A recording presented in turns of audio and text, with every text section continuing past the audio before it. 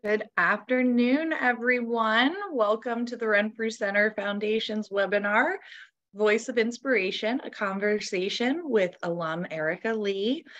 For those of you who don't know me, my name's Erin Birely, and I'm your Alumni Services Coordinator, and I'll be your moderator for today's online presentation. So before I introduce you all to Erica Leigh, I want to go over a few announcements and give others a little bit of extra time to join.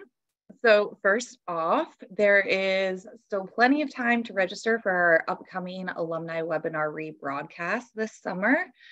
We'll be rebroadcasting our webinar from Megan Brown on grieving diet culture and another one from Ashley Moser on moving from self-criticism to self-compassion. This is a great way to get a little extra support during the summer months. And you can find registration for these events on renfrewcenter.com/events. We're also continuing to host our residential alumni support group monthly. The next meeting is scheduled for June 20th, Tuesday, from 4 until 5 p.m. And in addition, we also still have our weekly BIPOC and SAGE outpatient groups. And we are also really excited to announce that registration is open for our non-residential summer workshops. They're happening in person at most of our sites on either June 20th or June 21st, running from 6 until 8 p.m. locally. We are also offering 2 virtual options for those who are unable to attend in person. And we'll be talking during this workshop about making a splash in recovery. It'll be a great little summer pick-me-up and giving you a great chance to reconnect with the staff at your local Renfrew site.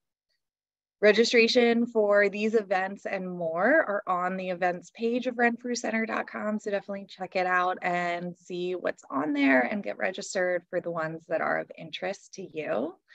And as always, if you feel like you need more support at this time or in the future, please feel free to reach out to 1-800-RENFREW, and we'll be able to get you in touch, connect with more people, see what kind of support we can offer for you. So we will be having a question and answer session following the presentation. You can submit questions at any time during the webinar by typing them into the chat function. Make sure you're just sending them to all panelists and not everyone. So your question is just going to Erica and I and not to the entire group. We will also be emailing you an evaluation form via email that you can complete online. And this evaluation form is really helpful to us to help us develop new and innovative programs, different things that are going to assist in your recovery. So I'd like to now introduce you all to today's presenter, Erica Leigh Averill. Resides in Salisbury, North Carolina. I had it, Erica, and then I think I butchered it. So I apologize if I messed up your last name. But Erica attended high school at Forest View High School, graduating early to attend Savannah College of Art and Design and pursue a degree in the arts. Erica is now representing North Carolina as Miss North Carolina Petite 2023 and has a beautiful 11-year-old daughter. Erica is known for her breadth of artisanal expression and is classically trained in dance, photography, drawing, painting, and acting. After college, Erica returned to her native North Carolina to continue her dancing, choreographing, and acting career. Her recent work include lead performances in the short films When I Grow Up, For Love, and Little Angel, and previously she choreographed and performed her original dance entitled Reasons Not to Die at the Loose Leaves Showcase in Charlotte, North Carolina. She has recently taught intermediate and advanced classes in ballet and contemporary dance across the state, and she's also taught master classes internationally in Canada. Erica's platform is eating disorder awareness, and she's been working with national treatment centers and hospitals to get help for women who are in situations that Erica has been in the past. Knowing that eating disorders are secretive and also on the rise, Erica has been traveling to give speeches and has recently launched Project Sea Glass. Sea glass represents shards of glass that have been tumbled in the waves of the sea to create something treasured and beautiful. Eating disorders are much the same way, going through amazingly rough times to come through with a beautiful story. Helping adolescents and adults overcome eating disorder behaviors is Erica's goal in life, and she can't wait to take Project Sea Glass National. I will now turn it over to Erica.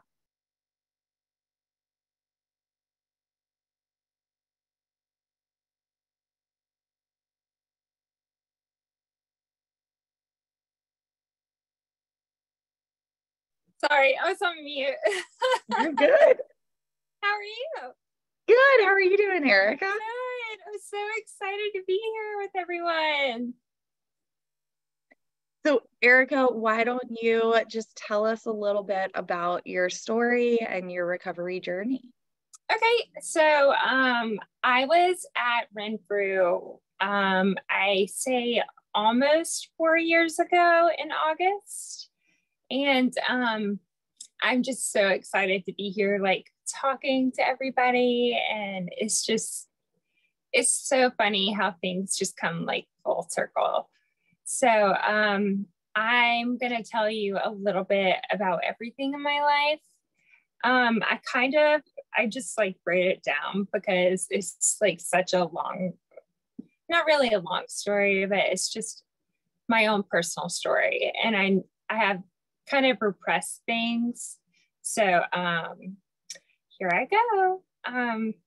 Ever since I can remember, I've had family members constantly asking how much I weighed. I didn't know what to say to that, and I didn't think it was out of the ordinary. But from a really young age, it didn't sit well with me. No more questions were asked of me except for my weight. I thought this was normal at the time. I was involved in dance and theater in elementary school and middle school. It was competitive, and while being critiqued, that can be a good thing, but this was on another level. The talent was there, but I couldn't really compete in the looks department. I had ugly duckling syndrome. While that took a hit, I grew out of it pretty quickly. I didn't have anyone to navigate me through it. I didn't have anyone to listen. I was alone. My mom started putting makeup on me at a very young age in a you really need this kind of way. From that point on, you never saw me with a clean face from sunup to sundown. Every morning I was just constantly like, how do I do this? How do I fit in with everyone? I couldn't be who I was. In middle school, as we all may know, was a battleground. Nothing was off limits. Hair, clothing, weight, just name it. I had friends, but they were the wrong kinds of friends. They critiqued every single part of my body, like including my armpits. Like I didn't know armpits like could be critiqued. It was crazy. They criticized the food I ate. They put gum and paper in my hair. They put gum in the seat of my desk. Like, I don't know how many times I called my family to come bring me a fresh pair of clothes, like especially jeans when you're putting gum in people's seats. Like, I just needed to change. And finally, at the end of middle school, I auditioned for the varsity dance team and I made it, but the rest of my like friends did not make it. And so the middle schoolers formed like this ring around me to congratulate me. And then all at the same time, they threw their drinks at me and just kind of ran away. And I thought, the beginning of high school would be a lot of the same way, but it was totally different. I had my whole group of like dance team, and I really got into dance a lot and working out and exercising. So I was really scared at first, but I was ready to just kind of move on. But in the back of my head, I still had those same girls that were doing the same things to me. I wasn't really food restricting at the time, but I was working out a whole lot. I did have these uniforms that I had to fit into. So that was kind of a body thing that I had started, but I wasn't restricting. Peak puberty, that's when things really started changing for me because I was kind of late at it. I started around the middle of high school. I had some like friends that were friends on my team that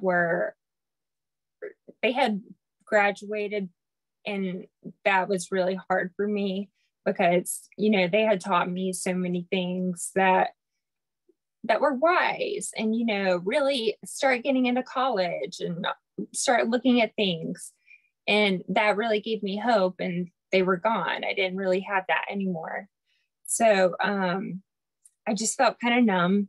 I was captain at that point. So that's whenever I really started working out more, and I started looking at my body more. I was gaining weight. I really hated it. I would eat here and there. I had a busy schedule with dance and AP classes. I stuck to granola bars, and occasionally my mom would like send me to school with like diet pills, and I didn't really think anything of it because I was going with her to like her weight loss little classes and stuff, which was popular back then. And I wasn't taking the weight loss classes, but my whole family was doing like these weight loss shakes and stuff like that. And when you see your family so much doing so much of that, it really like ingrains in you. It's diet culture. Diet culture really, it can sneak up on you. My junior year, I was selected to graduate early into Savannah College of Art and Design. And this was like peak 2000s. So supermodels and thin bodies were all the rage. I had incredible roommates. I'm so grateful I had really good roommates. But we posted photos of like super thin, like models and, you know, Britney Spears and all kinds of celebrities on our fridge so that we wouldn't be tempted to open the fridge. I went to the dining hall only once in all the years that I had attended college. So that tells you a lot. We did have a scale in our dorm. And so we would keep track of like everything, you know, are we losing weight, you know? None of this was healthy, but I didn't see what was happening until later. So moving on to my adult life, I was absolutely obsessed with my weight and image. The only time I had a small breather when I was pregnant, but it was still on my mind. I couldn't stand it whenever I saw the scale. When my daughter came home from the hospital, it kicked in full force. I fed her everything that she needed, but it was like the opposite of like a mirror for me. I ate just enough to like survive, like just enough. And I would like, while she was sleeping, I would like work out while she was sleeping, and we would go for walks and for like miles and miles and miles. And it was just, I was drained. I was completely drained. And then a little bit later, this was like a few years later, I had gone to the doctor, and I had like a really bad iron deficiency, which obviously I had an iron deficiency. And I've been like lying to my doctor. I've been keeping secrets. I had kept so many secrets. Like, I can't tell you how many secrets I've kept, how many times I have lied. It was exhausting. But I was put on shots. I had to like administer them myself, like just these B12 shots because I wasn't getting enough food. And I had excuses. I never told anyone about like the restricting I was doing, any kind of like purging I had ended up doing, like if I had restricted or had not restricted. By the third visit to the doctor, you know, she sat me down. She was like, she knew what was happening. And of course I denied it. And she went on to say that she wouldn't be treating a dying patient anymore if I wasn't willing to get some help. So I had a lot of like crying and saying no, and then finally like giving in, but then being like, she'll never know if like I go or not. And then saying no again. And it was crazy. It was wild. Then I finally went to a nutritionist thinking I could do this like on my own. And even the nutritionist was like, like, I'm not doing this unless you actually go get some help. And then she told me, actually, she gave me this book. I don't know if you guys can see it. It's called Sick Enough. She gave me her own copy of Sick Enough. And she's like, you don't understand where you're at right now. Like, you need to go and I will drive you there. And so I was like, no, okay, finally, I'll go. And so I ended up going. And let's see, my first day at Renfrew was like getting I don't know, I wrote it so eloquently, but like they answered a lot of questions for me. And when I was in that room, I was scared to death. And they were like, you need to be impatient. And I was like, I don't want to be impatient, but I just refused to do that. And she was like, well, there is like outpatient programs where you can still work. Like, you could just take all the time we need off work, and then we can like, do what we need to do, and your insurance will cover it. And you just have to do this. And so finally, it's crazy how some stuff works, because I've been a dancer my whole life, and I've been like a professional ballerina my whole life. And she had a painting of a pair of pointe shoes in the corner of her room. And we had started talking about it. And I was like, okay, maybe these aren't like the evil people that I think they were, trying to like make me do things that I didn't want to know. But that day was like, okay, maybe I need to do this. And I'm not one person like to believe in like signs and stuff like that, but that made me think like, I need to do something about this. So I had decided to go into like the outpatient rehab in Charlotte, North Carolina. So, okay, so that was after the assessment. And then when I had gotten in there, I didn't realize like how much hair I was losing. I couldn't walk up to my like third floor apartment anymore. It was just getting so hard. My stomach hurt constantly, and like you guys helped me get the help that I needed to be able to go like get my stomach ulcers helped, because I didn't realize that like restricting so much and like typically I didn't like purge as much, but like I didn't realize how much that could take so much of a toll on your stomach. And so once we figured that out, I had already starting feeling better, like in the first week. It was crazy. So it took like a day or two to learn like how everything's going on. Everyone was like so welcoming. I brought a journal with me.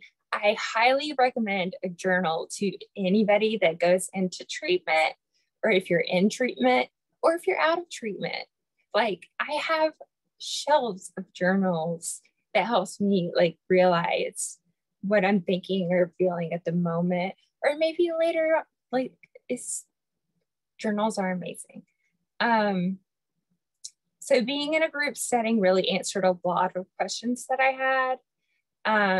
When you're around your people, you can be like honest about yourself and they can be honest about themselves, and the entire dynamic just changes. We had one-on-one therapy, we had group therapy, and being around those people like really helped me figure out what I was feeling. And we had like worksheets and stuff. And you know what, guys? I still have these worksheets. Like, look how thick this is. I refer to them all the time. It's so insane. And maybe other people don't, but I do. And it helps me to this day. So I came to find out that a lot of my like eating disorder tendency came from like trauma and the need to control. And I didn't have control in my life. I had a lot of trauma that I really needed to get to the root of. So I had a trauma therapist while I was there that, oh my God, I dreaded it. But because of that, I know myself now and I know where I stand, why this happened, and where everything came from. Let's see, we had art therapy. So you guys have like really cool art therapists. That was like my favorite day in like every 2 weeks. We had yoga therapy, all kinds of therapy, but okay. My favorite was mindfulness. And you guys walking in there every morning to do mindfulness I was like, okay, what are we doing for like 5 minutes today, guys? This is going to be mindfulness, right? What are we doing? Are we doing the breathing? Are we doing the tapping? And I was so sarcastic about it too. And like to this day, whenever I feel like I'm having like a panic attack come on, what do? I do mindfulness. Like, yeah, I'm that person like that I used to make fun of it. And now this is what like keeps me alive. So you'll do it too. You guys like, we'll do one thing at least coming out of here and you'll be like, okay, I see.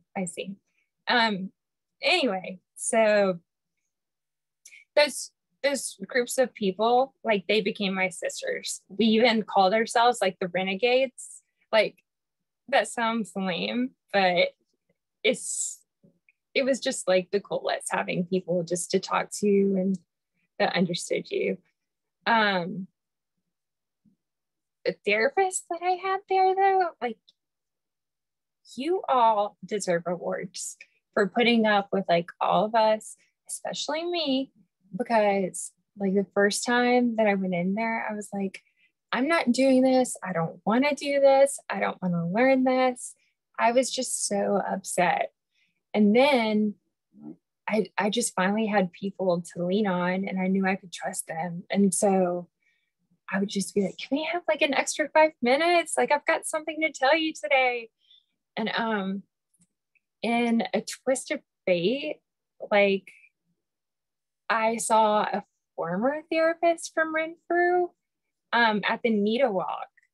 And it's just amazing how much comes around. And it was so good to see each other after 4 years.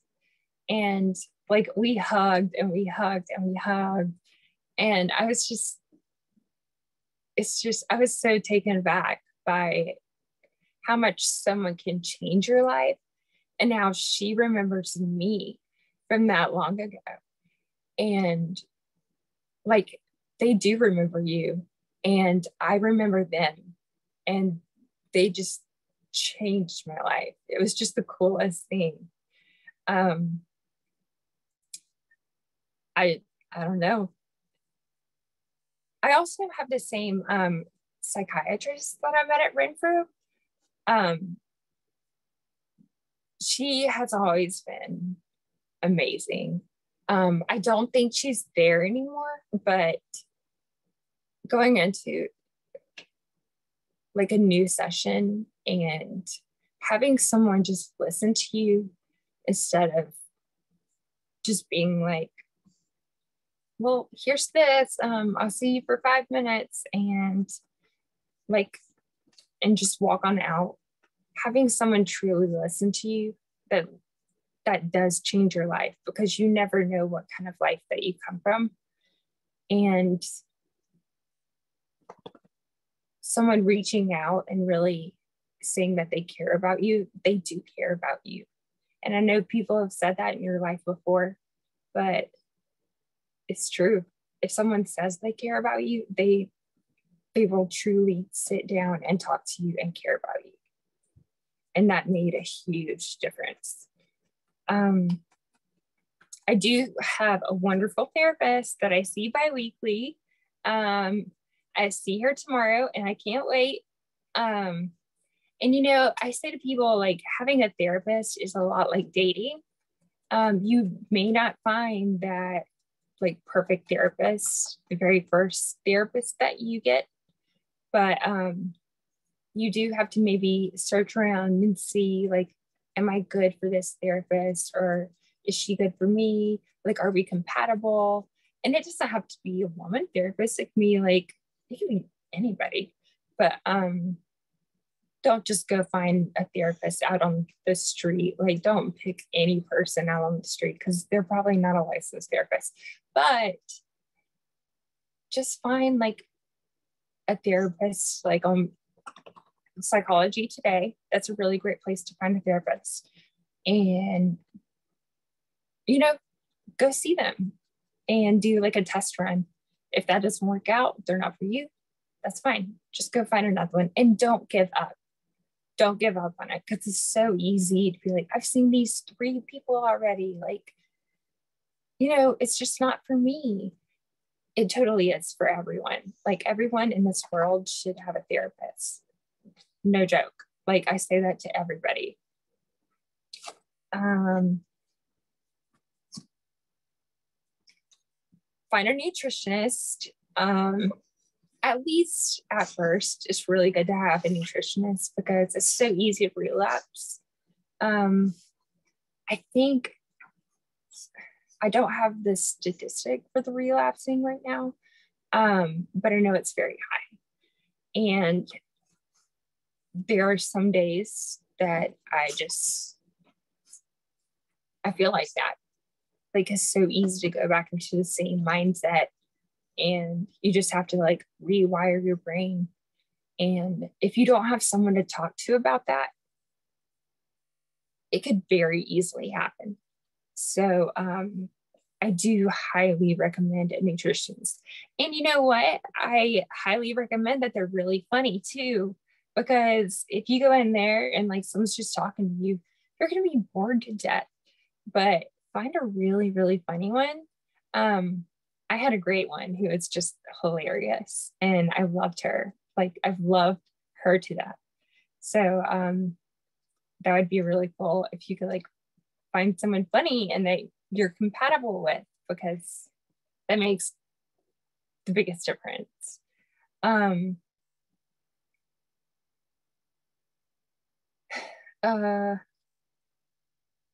Well, our body needs fuel, obviously. Our brain needs fuel. Without it, we shut down. And personally, I ended up with osteoporosis at 30 years old.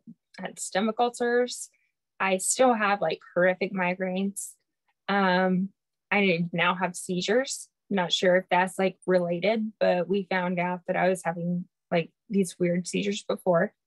So I still suffer the consequences. And I had to get over that it was like my fault that I did this, because it's not my fault.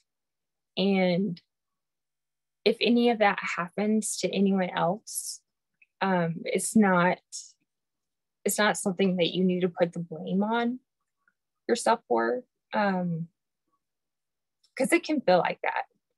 It can really feel like, well, I did all this, like I'm not like a good person or whatever. Like, no, you have to like reevaluate that and look at it as like, this was my story. This is what I went through. I'm never going to go down that road again. And just really think about it and know that you're not going to go down that road, and use that as like future fuel for like the thoughts that you have. Like you don't want to go back. And that can be so easy to do. Just don't do it. And I know it's so easy to say, like from this point, like just don't do it. But it's a battleground. Like every day is a battleground. And every morning you wake up, just take those tiny, tiny steps, because it's all about taking like the small step, hour by hour by hour. And like you can fight yourself every second of every day, but eventually those days get a tiny bit easier, just a little bit easier. I promise you, it gets a little bit easier every day.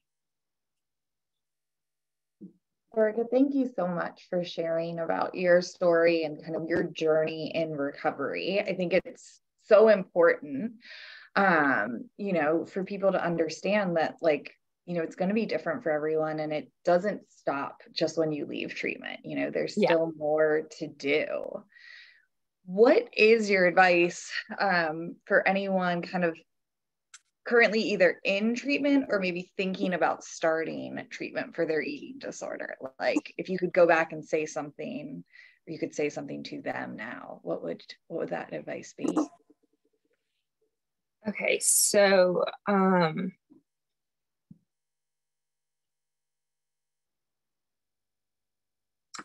think it's more like people need other people.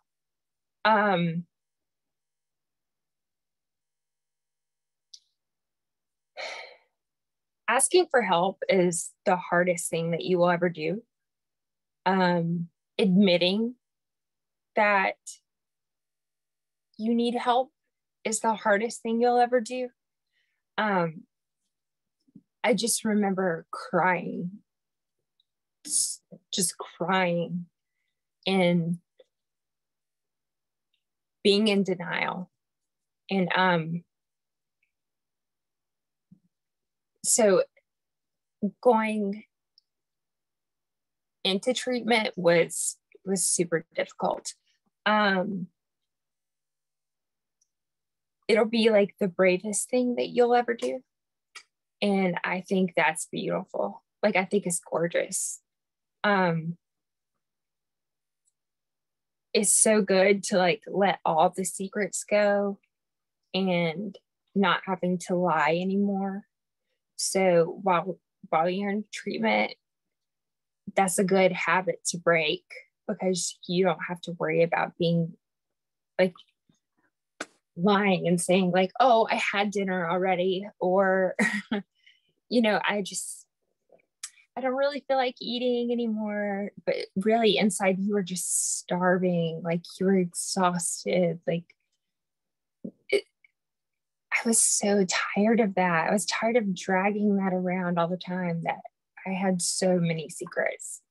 And now I feel open, and I'm just like, I don't have anything like that burdens me or holds me down, because I don't have to lie about anything anymore. And it's so good to be your authentic self and just be like, look, I would really, really like some of that chocolate over there. Is that cool? Like that just feels good, you know?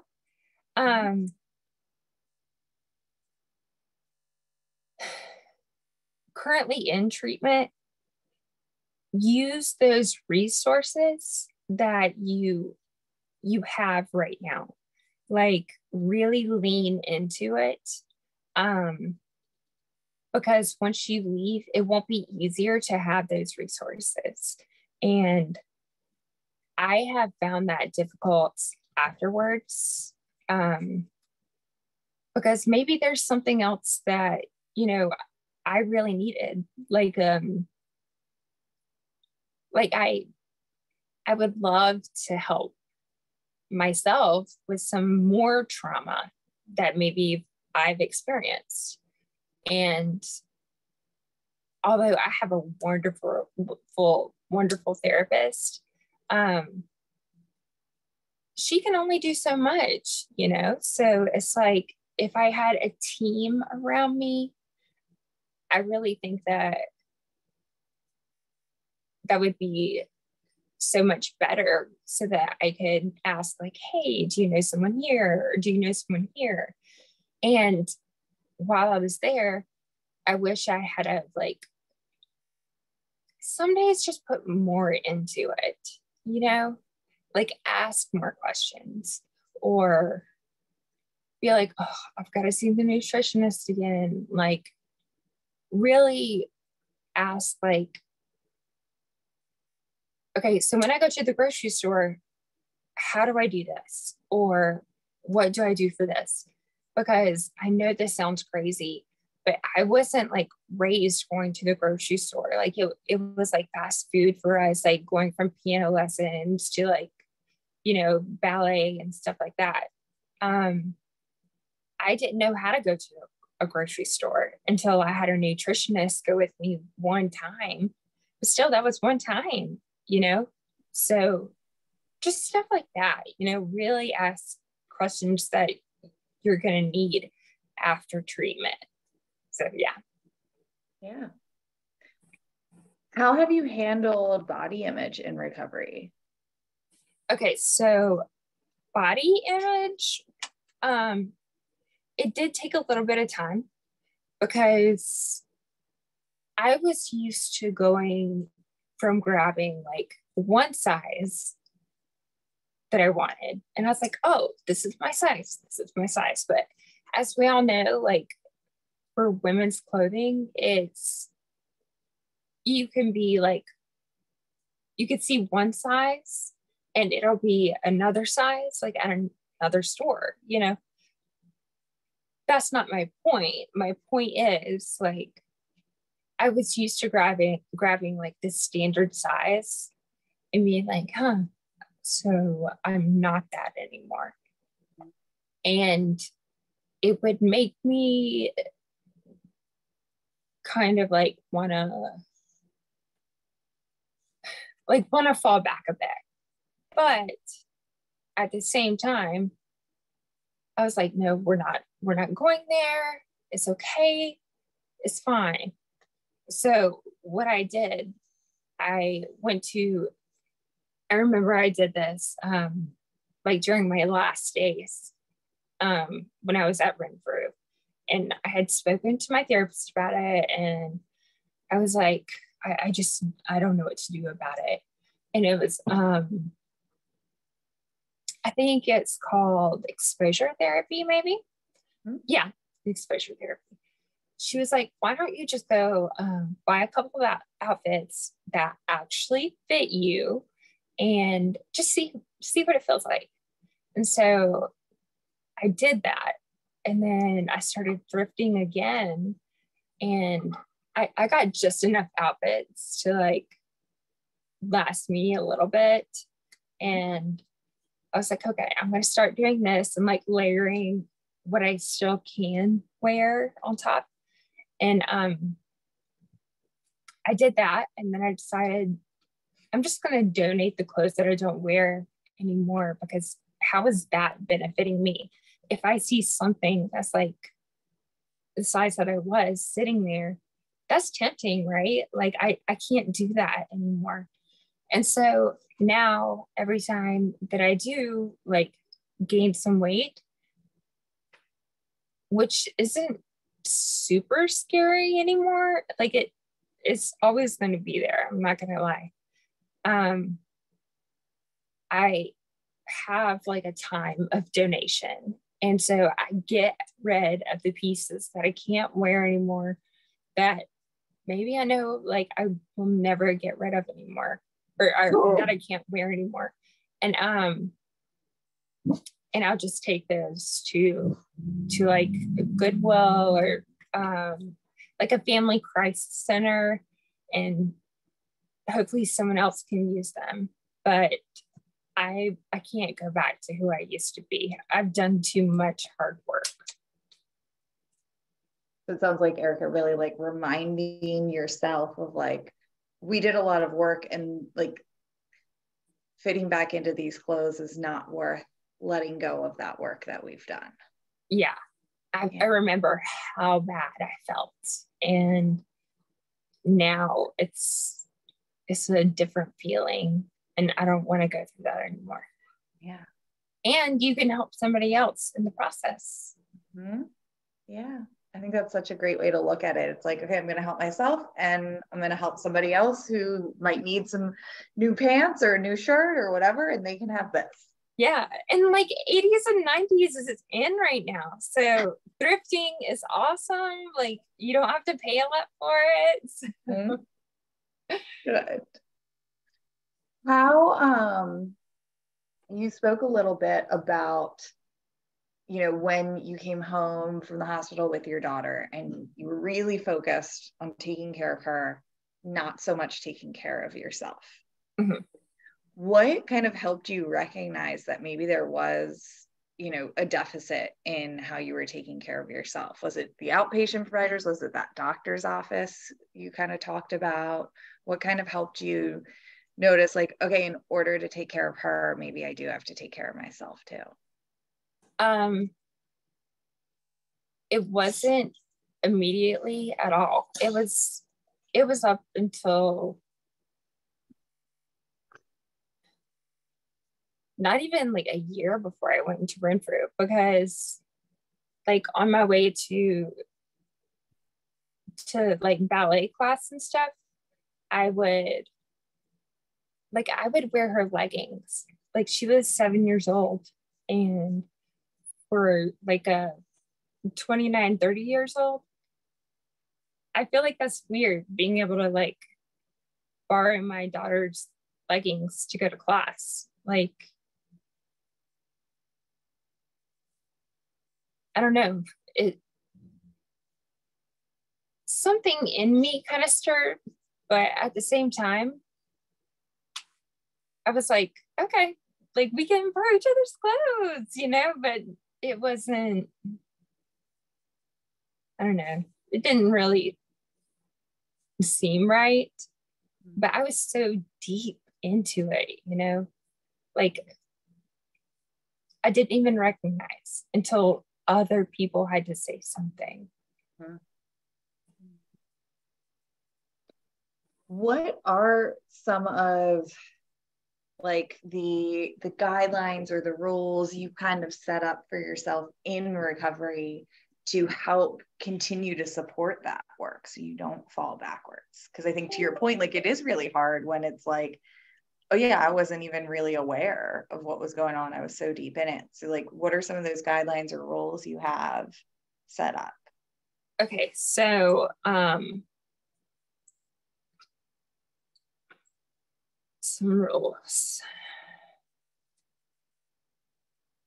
I don't like people to talk about weight around me. I just don't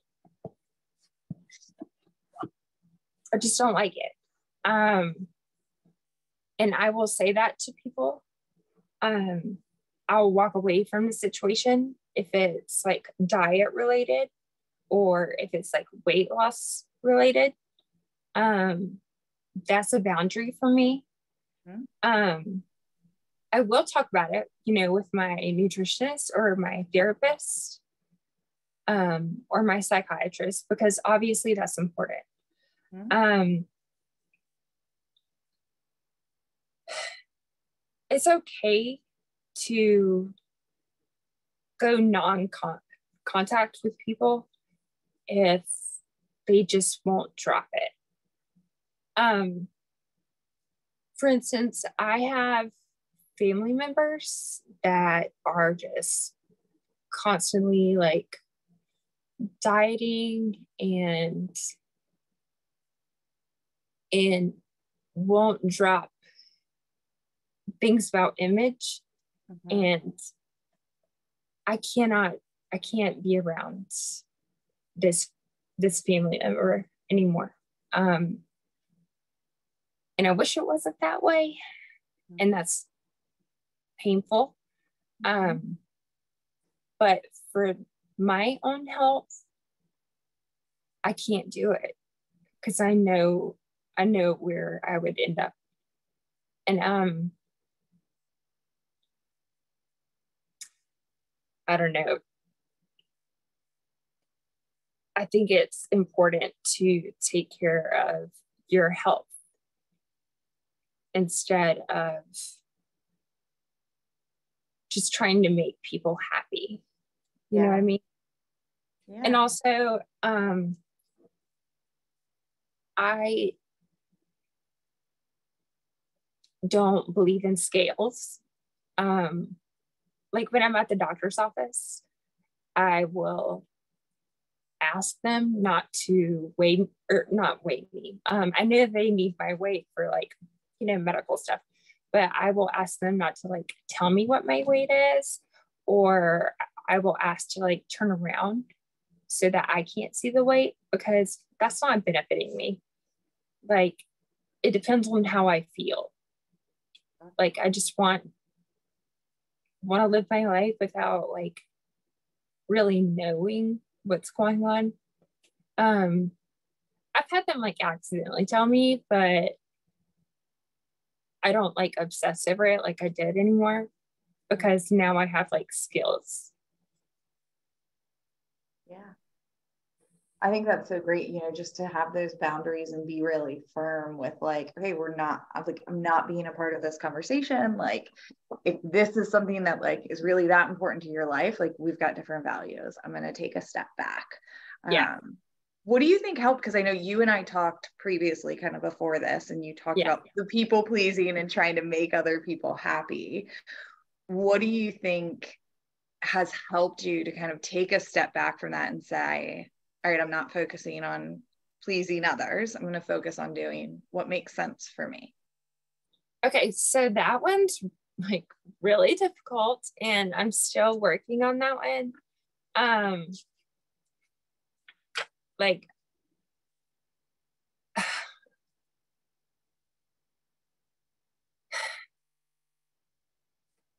this one still takes time with my therapist, and it's just, I just want to say that no is a complete sentence. And people are still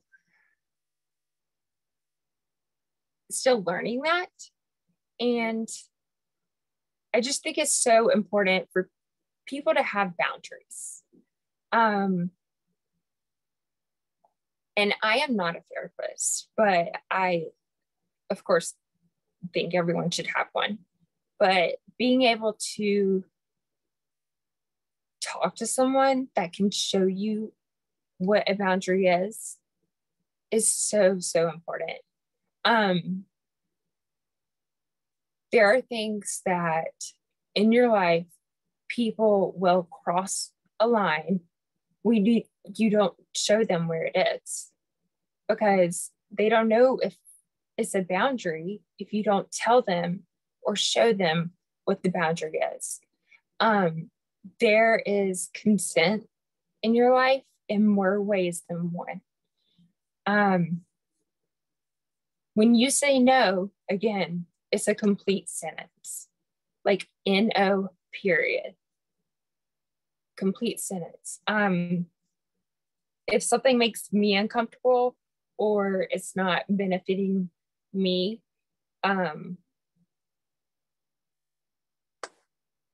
then I will say no. because if it's not for someone that I care about, or if it's not for the benefit of someone else, then I'm not going to be in an uncomfortable situation, because how is that going to help anyone? Mm-hmm. It's not going to help anyone at all. Mm-hmm. So really set boundaries and talk about your boundaries. Tell people when you're uncomfortable. There's no point in being uncomfortable. Like, this all goes back to being like your authentic self. Mm-hmm.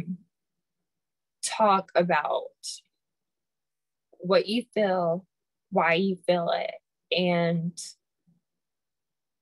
how you want to go forward with it. Mm-hmm. I think that's so, so important. And like I said, it has taken me years to learn this, but it is one of the biggest things that I've had to learn in my life. Well, and I do think it's such a, like, can feel like a constant struggle almost of like wanting to fall back into it. Yeah. And it's hard. It takes a lot of reminding. And like you said, people don't always respect those boundaries. And so then it's like, now I've got to do it even more. And just being able to say like, okay, I loved when you said it's not helping anyone for me to stay in that situation if it's not really what I want. If it's not really serving me, then no, I'm not going to be doing the best for the other person even. So mm-hmm. even if I'm trying to people please, maybe reminding myself that it's not going to work if I'm not actually in a values driven situation that's personal to me. Yeah, absolutely. Yeah. Yeah. Thinking about, you are in the pageant world. How have you kind of balanced like, okay, I've got this title, I'm in the pageant world, I can use this as a platform, mm-hmm. and I'm also in recovery. And we know that the pageant world has some stereotypes to it, mm-hmm. and some ideas around it or about it, and kind of how do you balance those two worlds? So this is the most like random thing that I've ever done. Well, probably not that I've ever done, but it's been so random. I never thought I would be in this situation. I did like a high school pageant when I was younger. And then after, this is crazy, but I had back surgery last year because of my dancing and everything. And so I was lost. I didn't know what to do with my life. And I was like, let's see if we can do this, And I cannot believe that I won. It was I was like, me? Oh my God. Like, you guys, for real, I just fell down the steps this morning. I couldn't believe that I won because I fall all the time. So I really feel like I'm Miss Congeniality. Like, you guys know that movie? Mm-hmm. So I feel like that's happening right now. The thing is, there's a whole platform situation, right? And I was like, what if I made myself extremely uncomfortable, but at the same time, I get to do really great things. Like, nobody ever listens to me like in my normal life, but what if I get to advocate for other people and I get this platform? So I thought about it, and I just kind of like jumped off that cliff, and I just started like putting all these like names out there and like all of this stuff that I've been through, which in his like this has been so scary because I had never told my story before any of this. I didn't think it was shameful, but I didn't think the world needed to know it. And the more and more I tell my story, the more people tell me, oh, I went through that too. Mm-hmm. And how incredible is that we are creating a community of people that are being honest about themselves and their lives. And it's just, I don't know, it's just incredible to me that there's so many of like us out there. And it'd be really nice for all of us to really start just talking to each other and just really supporting each other. Like, that's amazing. And so I started like speaking more about it, and I just really wanted to get more attention around eating disorders in general. Because I don't think enough light shines on eating disorders. Like, there's so much hell that we go through, and you know, it's this second like deadliest mental disease out there, and we've just got to do more. I mean, we live such secret lives. We lie all the time, and all of this is like before we get help, of course, but you never know who's in front of you and they're suffering, and they won't tell you. They will not tell you. And I just really think it's super important to just get that story out there. Just do it, you know? Like, it's scary as hell, but get that help, you know? Yeah. So that's why when I won, I decided to just really jump off that cliff and just, you know, do it. And I feel like this is kind of the ultimate, like, have you heard the Sunscreen song? No. Okay, it's the Sunscreen song by like Baz Luhrmann, and it's like do one thing every day that scares you, that type of thing. Well, this is like my year of like doing things that scare me. Like, I'm afraid to talk in front of people. Like, I'm afraid of like walking in front of people. I'm going to be on a stage in a swimsuit in front of people. And you know what? I'm not dieting for it. I'm not like restricting for it. Like, I've got to wear high heels. What? So, like, it's just going to be a fun time. And I get to like, you know, partner with Renfrew. It's all full circle, you know, but I'm not going to be ashamed of my body in front of people. I'm not doing it. I came from like near death to, look, I get to help bring like this message to people about what it looks like from when you begin to recover from something so harmful. And that's all I wanted to do.